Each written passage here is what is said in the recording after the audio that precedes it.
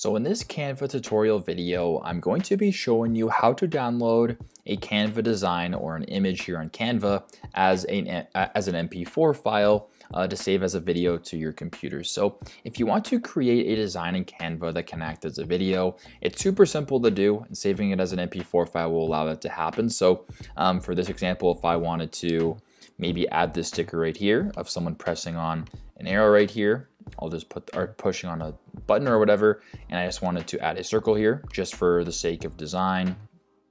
Literally doesn't even matter. We're just going to create a fake design here to save it as an MP4 file, and I will make the background purple. So now if you wanted to save this as an image, or sorry, save this as a MP4 file, it's super simple. But first thing you have to do is in the top corner right here where it says edit timing, you can actually change the timing of this video to make it as long or as short as you want. So for this demonstration, how about I just make it a 5-second video? I will type in enter, and now the timing of this video is going to be 5 seconds. So when I save this as an MP4 file, it's only going to be 5 seconds long. So after you have the design that you want to save as an MP4 file, go to the top right corner to where it says share. I want you to press on that. Then I want you to press on this option right here that says download. So press on that.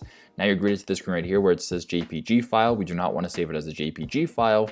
And instead I want to save it as an MP4 file and make this a video. So I'll press on this JPG right here. You're then going to go all the way down to where it says MP4 video. This saves it as a video. You can change the quality if you want as well. And then I'm going to go ahead and press download. Once that is done, it'll take a couple seconds, as videos typically take a little bit longer.